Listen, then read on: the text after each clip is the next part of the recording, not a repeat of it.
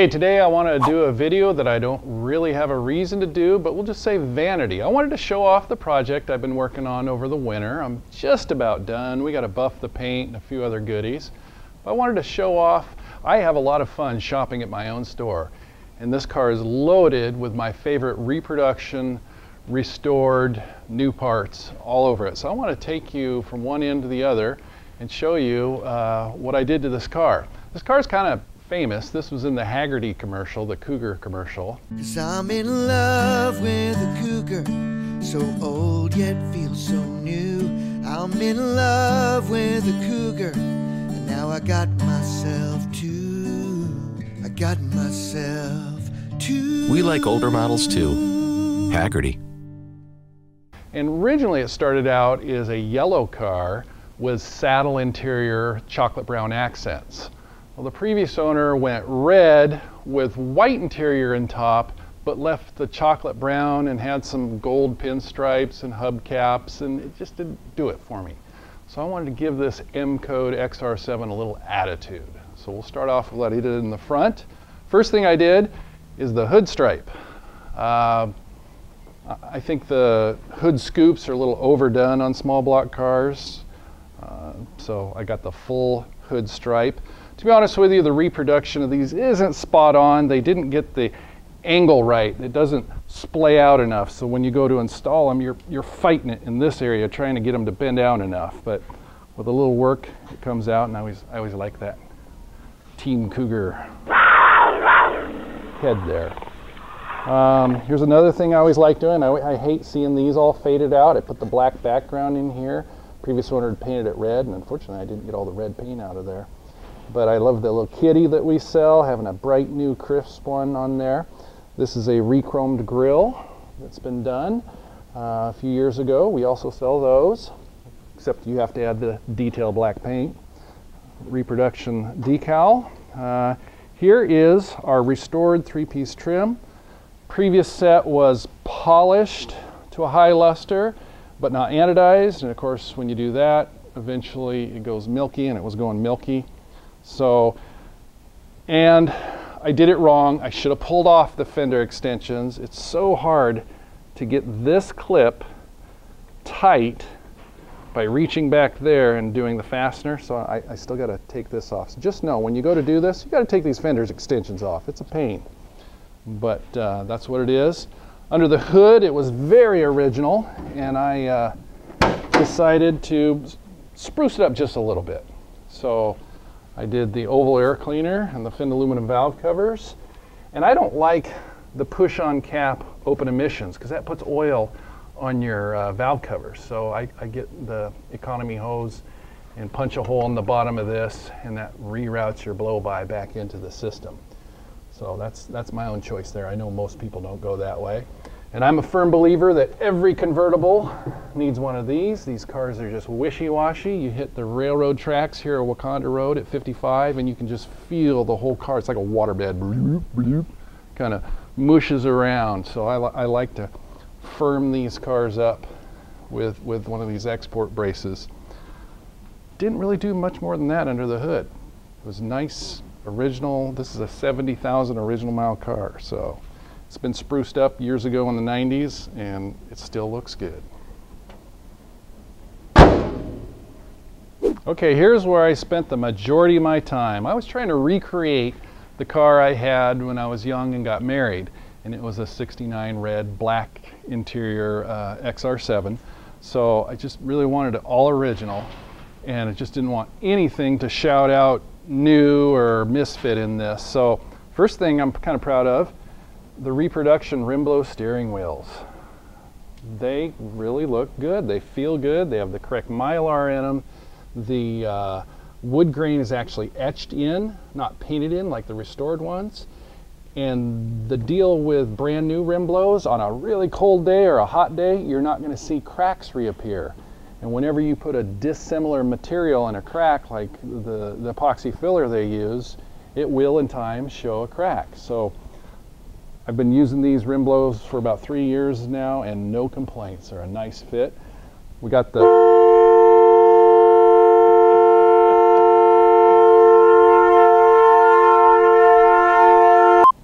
we got, in addition to the steering wheel, we got the rim blow switch. This is the best fitting, best quality one to date. There's been 4 or 5 different versions over the years.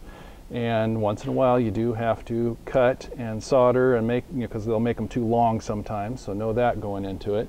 And they don't usually get stuck in the on position. So anyway, this is a nice thing to have here. You'll notice on tilt column cars, these are always broken off.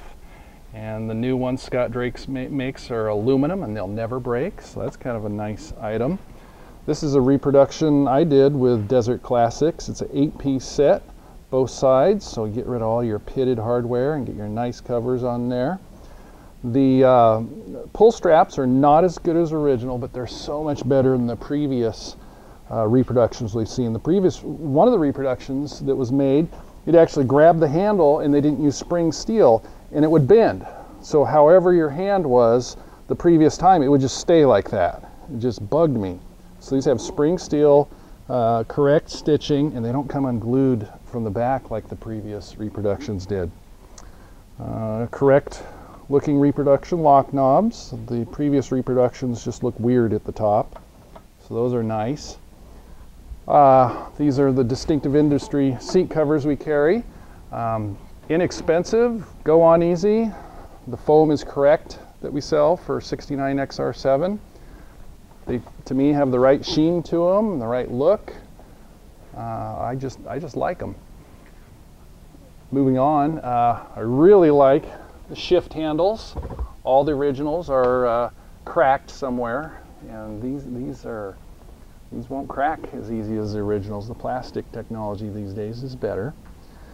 Another thing I really like is brand new lenses. Daniel Carpenter and I worked together to come up with these lenses here. So forget about your scratched, milky ones. You just put in optically clear, perfect convex lenses and you're done for the next 40 years. Also replaced the mirror lens. I love having an optically correct mirror lens.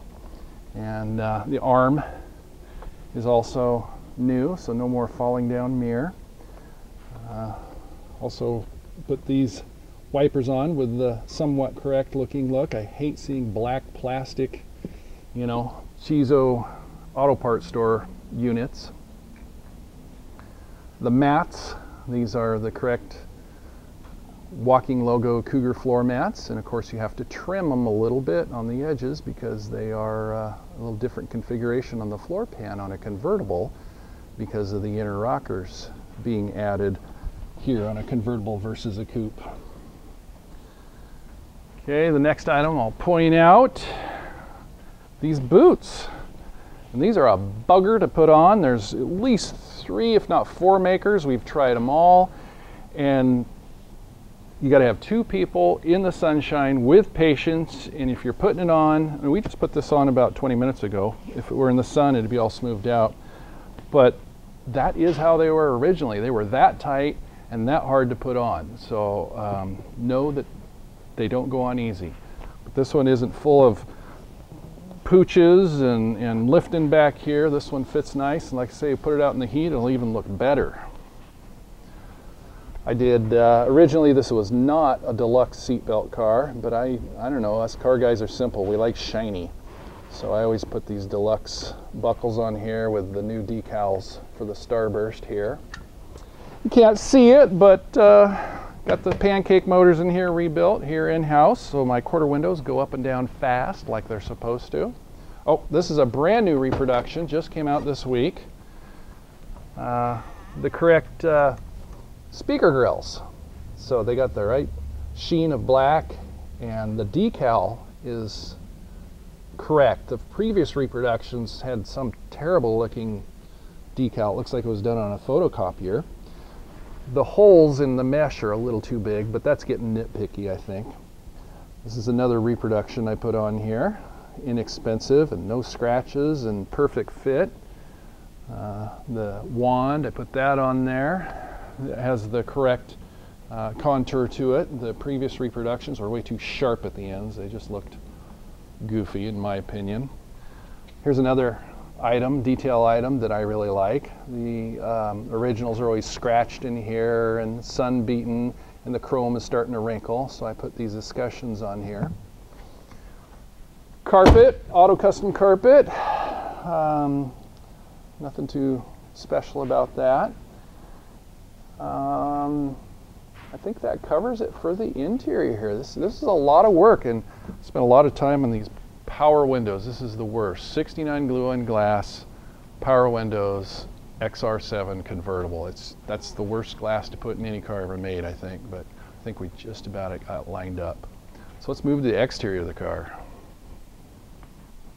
Shout out to Spider-Man, my pinstriper. He came here a couple days ago and did the hand-painted pinstripes in black.